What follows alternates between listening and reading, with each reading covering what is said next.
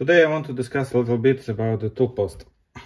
On the small lathe, this standard tool post is useful but not as it could. It's possible to mount basically only two cutters. For some operations, two cutters is enough, so you could easily rotate it and change to another cutter. But two cutters is not enough, basically not enough. To change them all the time, leveling them, it's a little bit difficult. I was cutting the screws for the D holder that I made in one of the previous videos, and it was nightmare. So I was need to change 4 tools to cut the screws, and that's just not working with the small tool post. That's why I decided finally to invest a little bit more to the lathe and buy the Multifix. Yes, it will be one more Multifix installation video. Let's have a look how it goes. And yes, for the Multifix you need quite a lot of holders for tools. This one not an original Multifix. It's some Chinese production. I stopped exactly on this model. Why? Because it's the size.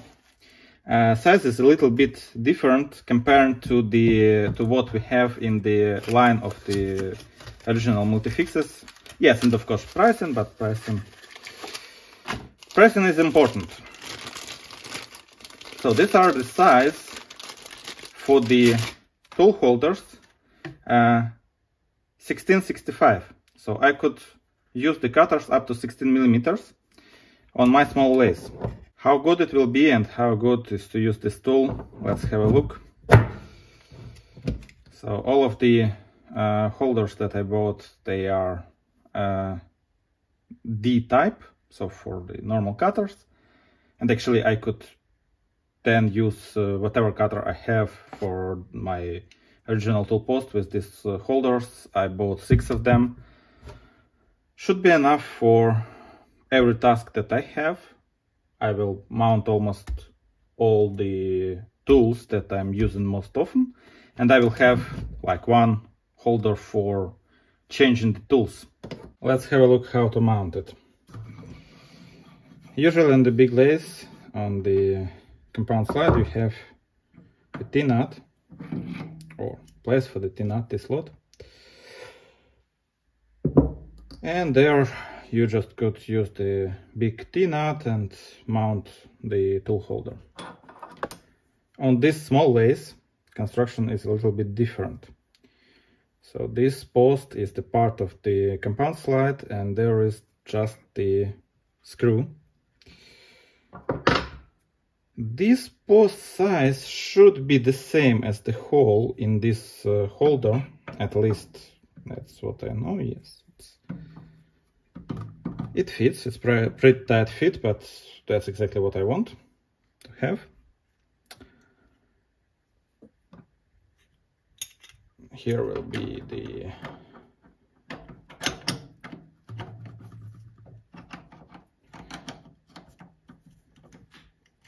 locking mechanism.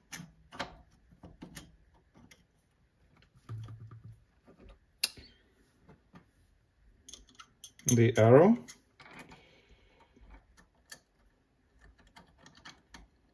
And the nut. Or not the holding part.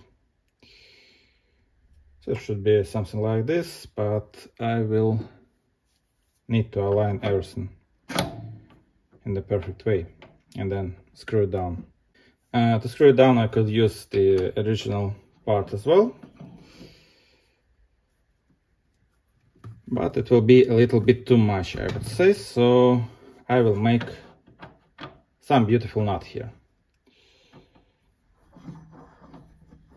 to hold the entire part. Makes sense? Yes, makes sense. I will align it at the moment to use it already for this project. I will need to close the cassette a little bit. Something like that.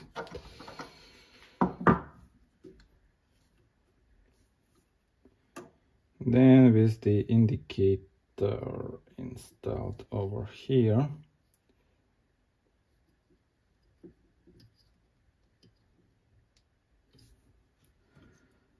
I could do all other things.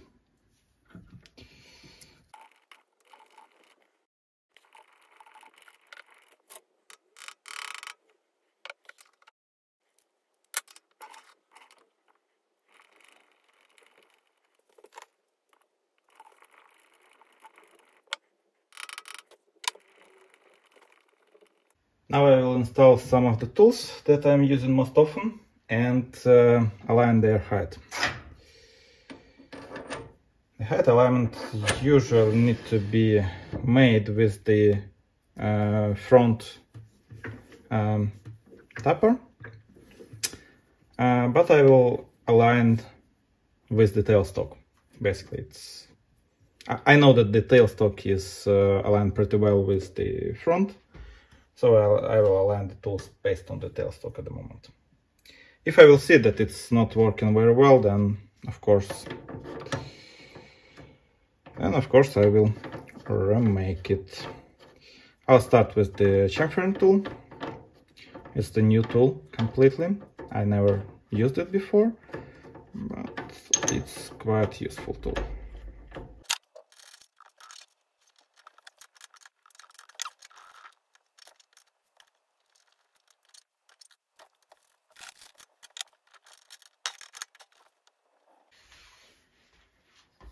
The first one cutter done.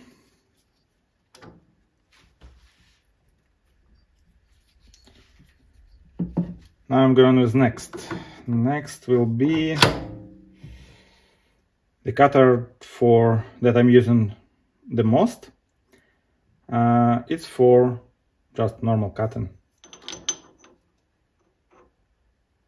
So, okay, over here.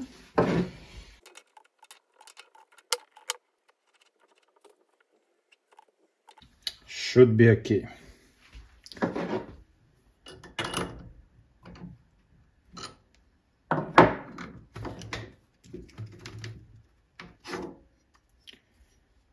Second one done.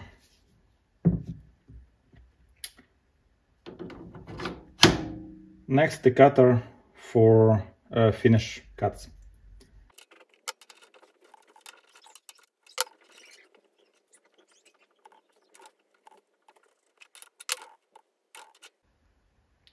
It's also done.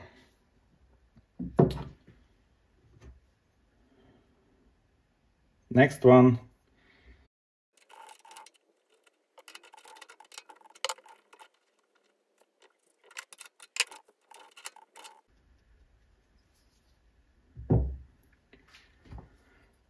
Next one for threads.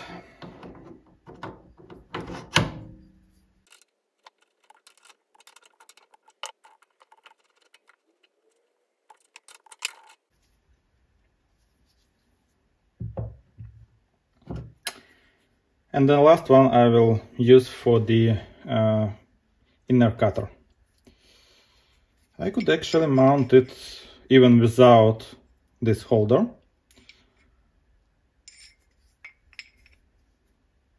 But I will mount with it. Let's have a look how it goes.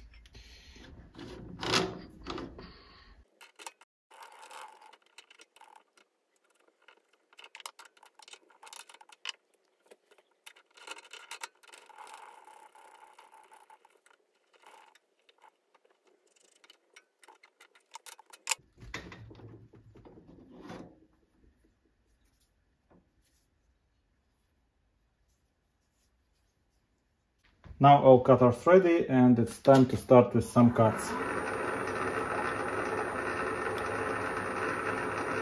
I will do the screw for the holder.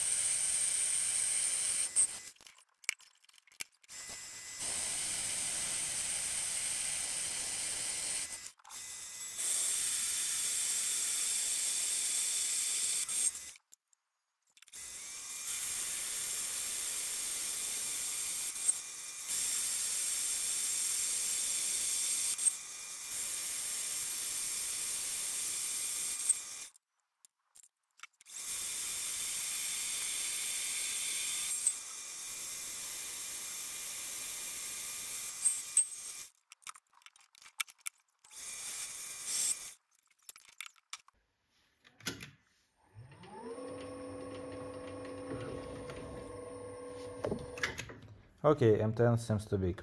We'll rotate check manually.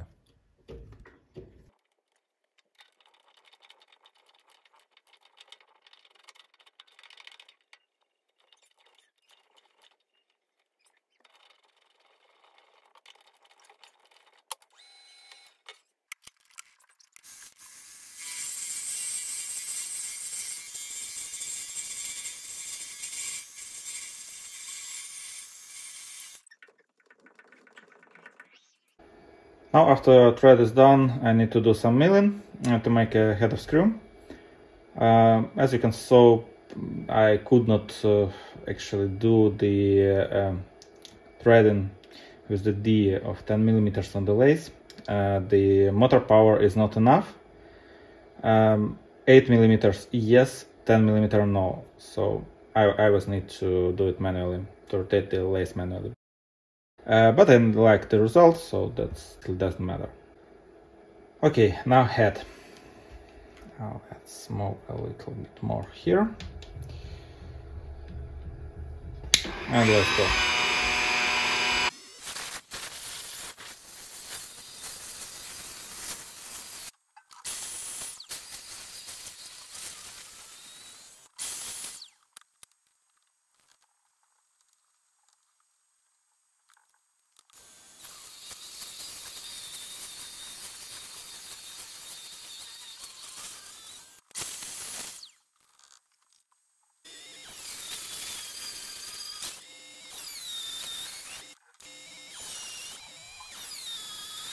I'm finished with milling.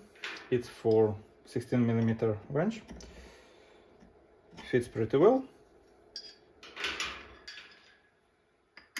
So just a little bit of finishing. So I will need to go to the lathe, cut this out, do the chamfer here, and we'll try to do over here.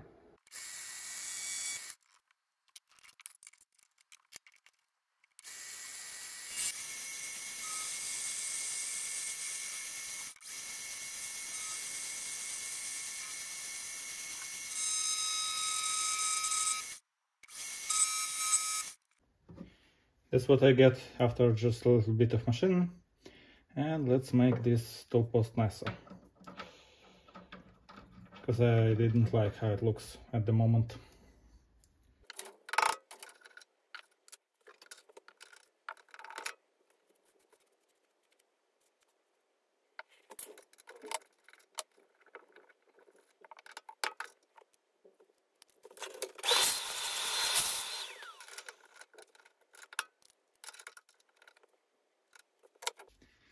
And now the screw.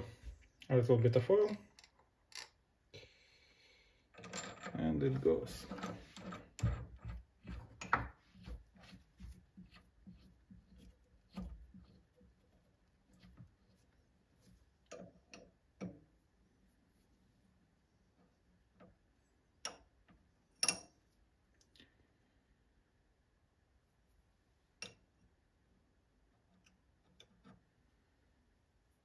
Now I need to do just one thing, align this one more time. It could be done easier than I did before, without indicator as well. So I could cage just 1 to 3 block, put it somewhere to the chuck and to the tool post.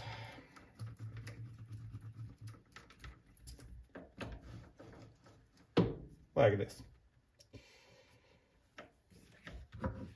And actually that's it. Now it's aligned almost perfectly.